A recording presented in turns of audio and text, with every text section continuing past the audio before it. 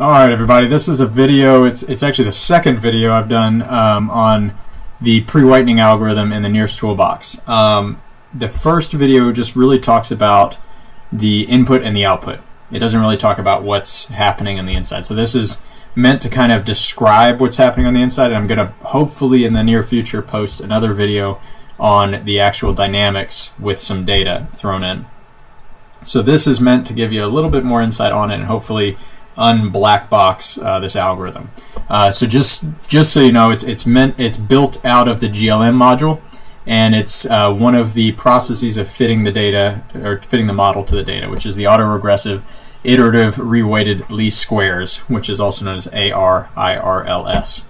So the AR stands for Auto-Regressive. This just means the algorithm is checking for autocorrelation on a number of lag points. When I say lag points, I mean if you're at time point 10, one lag point would be time point 9, two lag points would be time point 8, three lag points would be time point 7. So what we're trying to figure out is time point 9 related to time point 10? Is time point 8 related to time point 10? And if so, how much? And try to actually calculate this. The reason for this is because we have a model and we have some data that the model is going to be fit to.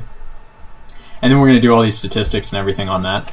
And this whole process is assuming that any noise that is on the data compared to the model would be white. When I say that, it means it would be random and unrelated noise. But the problem is it's not unrelated noise. It is a time series. Time series mean that data is coming in at certain points in time, and the time point before that affected the next time point. So what we're going to do is try to take that relationship out of the noise. AR, again, autoregressive, it comes in these kind of standard descriptions: AR0, AR1, ARN, etc. When you have AR0, this is claiming that there are no time points that contribute to the ending result, only the error itself. That's ideal. AR1 means that you have one time point that claims that that contributes to your current time point. And ARN is basically meant to give you some unending method. So all time points are up to 10 or up to 50 or something like that. Basically, it's telling you how many steps back are you going to take here.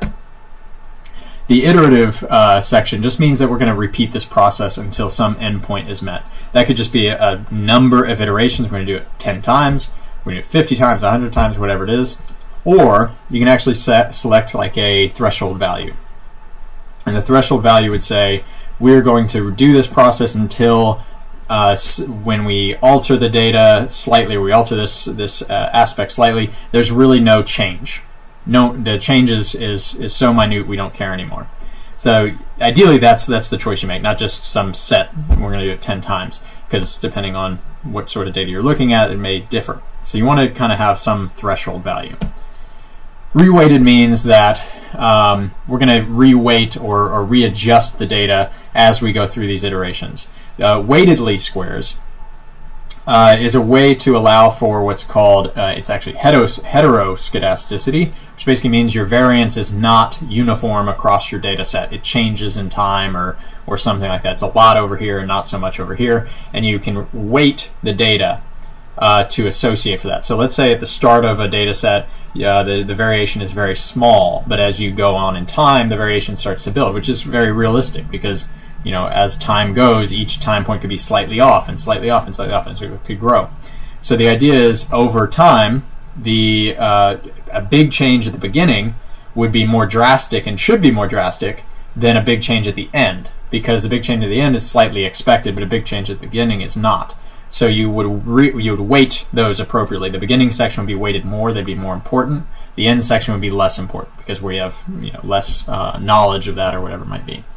The reweighting process allows you to readjust this as you fine-tune things. During this process, during the IRLS function, you're actually going to be adding what's called a pre-whitening filter. And the pre-whitening filter is aimed to basically pre-whiten your data. It's meant to take this colored noise, which has some frequency or some shift or something in it, and adjust it to become random. And the way that's done is you're going to apply beta values to that.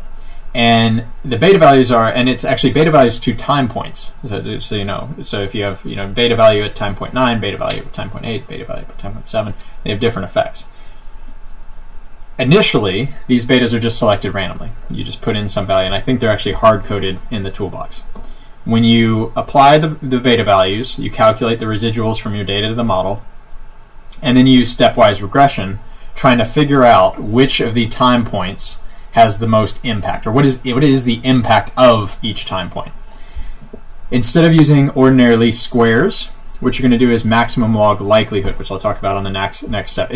You can think of it as ordinary least squares. It has the same goal, essentially.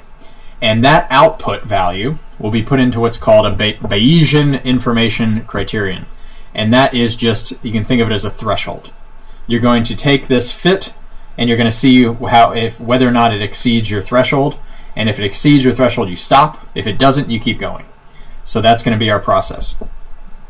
When the output of this just gives you a list of coefficients, and these coefficients are based on how many time lags are there. So if you have 5 time lags, you'll have 5 coefficients. 10 time lags, you'll have 10. And again, that was likely selected based on some threshold value in this iteration section. So you had some value that will do it over and over and over and over until some threshold's met. Well, it will keep going back time points until some threshold's met. All right, so least squares versus maximum likelihood. They both do, the idea is to fit a model. But the problem with ordinary least squares is it has some assumptions built into it, such as normality. Your data fits a normal distribution. And it also has a lack that there's no autocorrelation in the data. And inherently that's wrong in what we're doing. So that's probably not what you want to do. MLL, maximum log likelihood, just allows you to basically gives you some more wiggle room on these assumptions. And again, what we're going to do is take the output of the MLL, put it into the BIC, Bayesian information criterion, and tweak the model over and over until this threshold's met so that we don't overfit it. When you run this, this process, so now you have pre-whitened data. You've done this filter, you've calculated these betas, it's been adapted to the model, and everything's wonderful and good. And now we're going to calculate, I think I wrote least squares, I actually think that should be MLL, but don't worry about that. The process, the idea is there. And this is going to be done until the values of our betas are so small that they're just non-existent. So basically these time points going back are just inherently unimportant. In the data that I ran, it was 1.49 to the -8th. So it was an extraordinarily small number. It may be different from your data. I actually haven't run too many sets of data through here, so if it is different, I will imagine it's at least very small. Alright, so this was what I'm going to call part 1.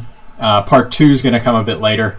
I am trying to actually get some fake data. I'm going to build some fake data where we basically have our model and how it should look, and then throw on different types of noise. We have white noise, we have colored noise, we have things like that.